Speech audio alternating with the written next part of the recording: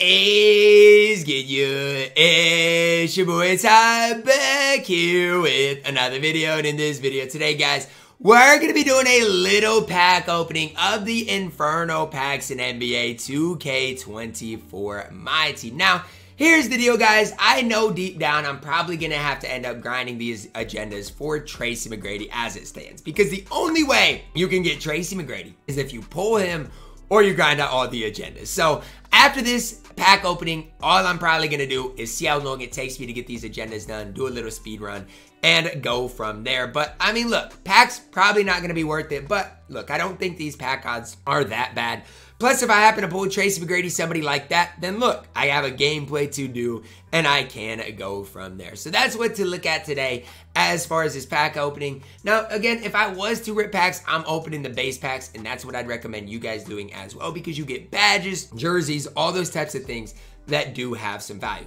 Another thing for me is amethyst do quick sell for what, like 8,000-9,000 MT. So if you pull enough amethyst, it will pay for the packs itself. So that's where we're at today. 2% chance to pull a diamond, less than 2% chance to pull a pink diamond. That's kind of what to expect. But let's get into it, see what we do pull and all of those things. Again, if you do rip Inferno base packs, I'd recommend either the 10 or 20 box. You are going to get a better return on your investment. So honestly, if I pull one diamond, it'll probably pay for itself. If I don't pull a diamond, you know what? We're probably not going to be looking too good as far as the MT is concerned. And any AMIs you pull, hey, it's icing on the cake, honestly. If you pull an AMI or above, you are looking pretty good. So far, not good. I mean, Trae Young, whatever, I'll take it. I'm not going to complain too much about it, but again, that's really what you are wanting to pull. 2 Hawks players in a row. DeJounte Murray, Trae Young. Now, do we have any good Hawks players in the packs? I'm trying to just hint towards something, but I do not think we really have too much going on. But even like Shubu, shoes, all those things, I think you could pull there's a new coach too that I think is added into the game that you can pull. That would be solid as well. Sapphire Dame, I guess I would take it. A lot of people in my chat right now are saying they got Clyde, James, Jarace, and Jennings. So, I mean, they seem like they've gotten a lot of good pack luck. Uh-oh, I got a shake right here. What do we got? An amethyst. You know what? I'm not going to complain too much about it. An amethyst, you know what? I'll take it. Point guard, who is this? Brandon Jennings? Okay, I mean, whatever. I'm, again, not going to complain about it. But I feel like for me, I'm just, seeing what these pack odds are like. I'm going to have to go grind out T-Mac as it is no matter what. So I'm not going to complain about it. Some guy in my chat just said, I pulled Curry. And I'm over here pulling Brandon Jennings and they're getting Steph Curry. It's just the way it is, I guess. But a lot of times for me, the reason I rip these more importantly than anything is badges. I feel like I run out of badges so often. And so every extra badge I get from here, I will take. But these packs looking pretty dry. Supposedly you're supposed to have a 24% chance to pull an amethyst. I've pulled one amethyst through 11 packs. The math ain't mathing to me. It's not adding up to me as it stands right now. Another emerald here. I've got one amethyst. And we are 13 packs into this thing. Okay, another amethyst right here. I'll take it. Hold the phone, 2K. Hold the phone. We got a diamond. Hold up. Hold the phone, 2K. We got a diamond. Now, who do I want out of this diamond? Let's talk about it. Who do I want here? Okay, so the diamond options, you could get Banchero. You could get Clyde. You could get Herro. You could get Jamal Murray. Who do I want? I want Banchero. That is absolutely who I want here. I want Banchero. Point guard. They give me the worst diamond. They literally give me the worst diamond out of everybody in Jamal Murray. I mean, are we serious? The worst diamond. That is horrible. Jamal Murray is horrible. Yo, Hayden, you are lying. You did not pull Tracy McGrady. Stop lying for the video. You did not pull T-Mac. You're lying. No. No way y'all pulling. No way y'all pulling pink diamonds in the base packs. Are the base packs just juice? Because they're not juice for me. Mike Brown. I've already got him. He's useless. Yeah, everybody's trolling. Everybody's saying they pulled T-Mac in the chat. And I'm pulling Jamal Murray. But at the end of the day, the way I got to think about these base packs is they cost 76,000 MT, okay? Which, I mean, yes, you're going to need to pull at least a couple of AMIs if you want to pay for that. But that's not the worst, that's not the worst thing. Especially if you can pull a diamond once in a while. That's not the worst thing. Now, I will say, Jarace Walker, he looks good for a budget beast. I don't know exactly what his release is. I would try it out before going and buying Jarace Walker or grinding him. But he definitely does look really solid in my team. Another shake, another amethyst. You know what? 1 diamond, 3 amethyst in our first thing. I'll take it, as we do get DeAndre Ayton. I do think a lot of these Ami cards are pretty decent as well.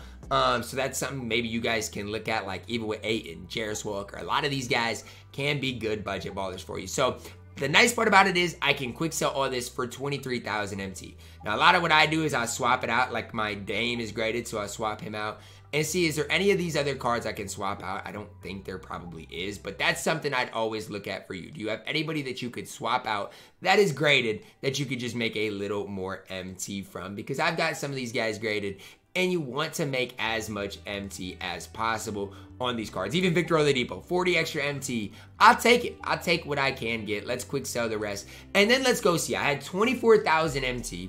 Plus, I could go and sell all these cards. So that's basically 53. Now you're looking at 61. Okay, 77,000. So that first pack basically paid for itself. I made 77,000 MT, and I bought it for 76,000 MT. So as long as you can make your return on investment, it doesn't really matter what you pull.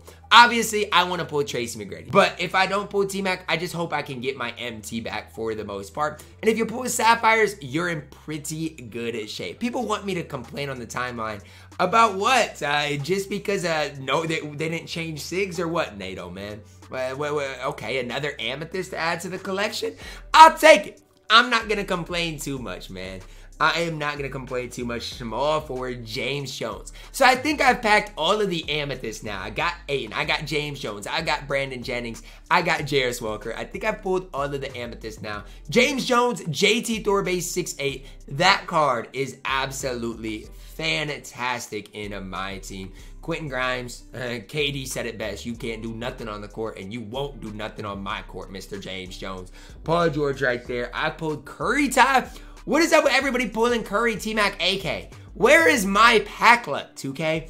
All these guys are pulling crazy packs, and I'm over here pulling trolls, man. Another amethyst. I thought I already had all the amethysts.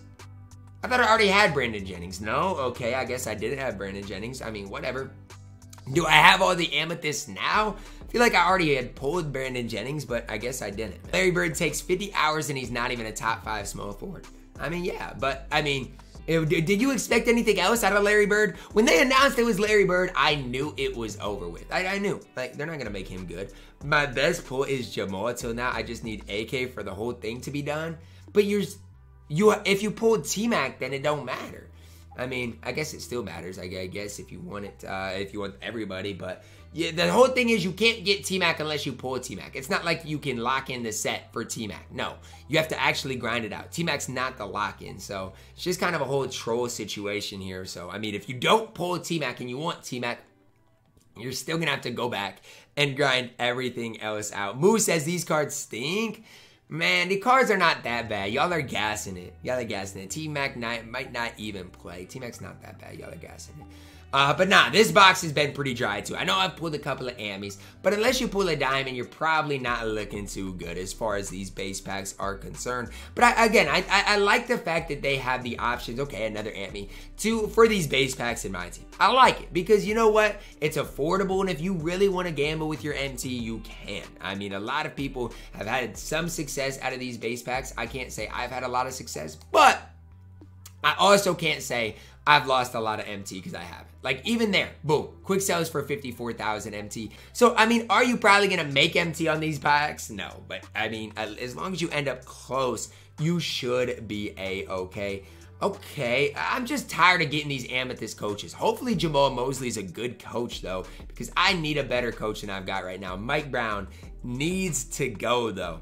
If you get all the cards, you can't lock in for T-Mac. No. Like, the only way you get T-Mac is by grinding him out or pulling him. He is not the set lock-in, and that's something you guys need to know. So if you're ripping packs, hoping to pull everybody for T-Mac, it is ultimately not going to work out in the way you guys do ultimately want to. T-Mac ain't a lock-in? No, he's not. So, I mean, don't waste your MT trying to lock in for T-Mac.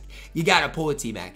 It is that simple, that easy. But, I mean, packs, I still don't hate these packs because, again, you are probably going to lose MT in the long run. You know that. But at the end of the day, it's not ridiculous. Plus, you always have that chance to pull something crazy. The main reason I'm opening these packs, number one, If I pull a pink diamond Steph, I got a gameplay that I don't have to grind for the card.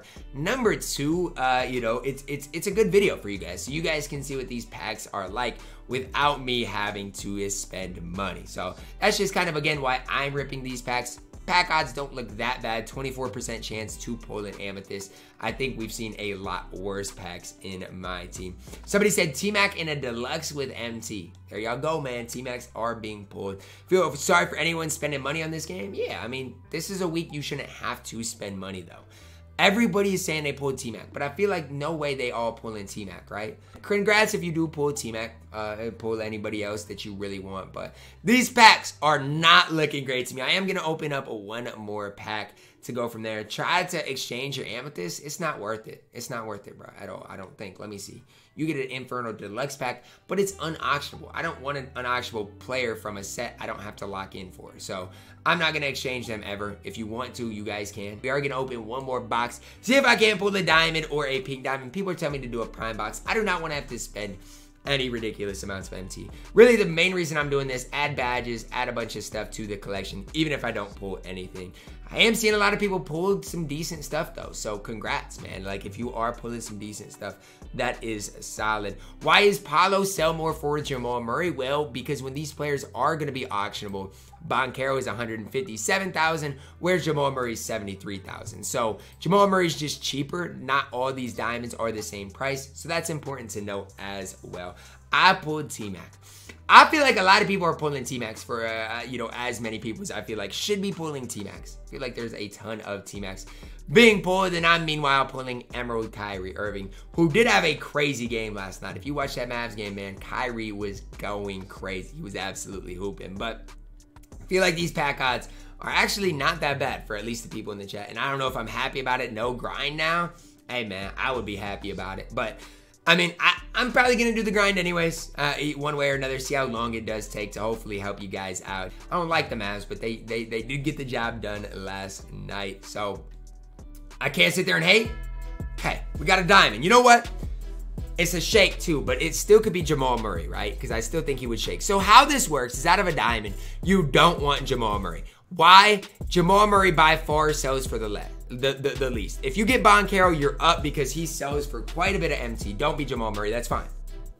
Shooting guard, Clyde Drexler. Now, Clyde is the second cheapest, but he still sells for way more than Jamal Murray. So I'll take that right there. I'll take that. Why is Tyler Herro 42K? Yeah, because Tyler Herro sells for more. It's just kind of, they price things a little bit differently, which I actually like. But yeah, the diamonds do and not all sell for the same. So that is important to note. Murray's nice because you don't want to play salary cap. Yes, but remember, T-Mac is not a lock-in, guys. So it's not like just because you got him, you don't have to, you know, grind out T-Mac. Unless you pull T-Mac, you're not going to be able to get him unless you grind out all of those things. It kind of stinks, but it's just kind of the way it is. The players with multiplayer agendas are more expensive. That's why. Oh, that's valid too. But it's also those players are better too. Like Banchero is way better than Jamal Murray as well. So I don't know how 2K decided it, but yeah, that's kind of part of it as well. So just know at the start of this, guys, I started with just under 500, or maybe right around 500,000 MT. And as we are winding things down here, Robin Lopez there as a gold. I feel like I really didn't lose a bunch of MT. Like even these I can quick sell for 63,000 MT, which is pretty nice. As long as you don't lose MT, you're fine. 63,000 MT. Plus, I added a diamond to the collection as well. So I feel like when I do go through and sell these cards, I'll be basically even on MT. And I got some agendas done. I got, and not meaning to, I got some Hall of Fame badges in my collection that I can go through and lock in for. Are packs worth opening? I would say they never are. Especially if you don't pull T-Mac, you're going to have to go through and grind out every one of these agendas again. Because it's important to know, T-Mac is not the lock-in. So it's not like, oh, I just got to get AK, Steph, Paolo Banchero, and Herro now. I got to grind them out, and then I can lock in for T-Mac. No. I'm going to have to go grind them all out for T-Mac as it stands anyways. I didn't pull anybody I really wanted in the packs, but I do got a lot of cards that I can go back and resell. That's going to wrap it up for our video, guys. Drop a like on it. Subscribe if you already do it. As always, man, I love you guys. Have a blessed day.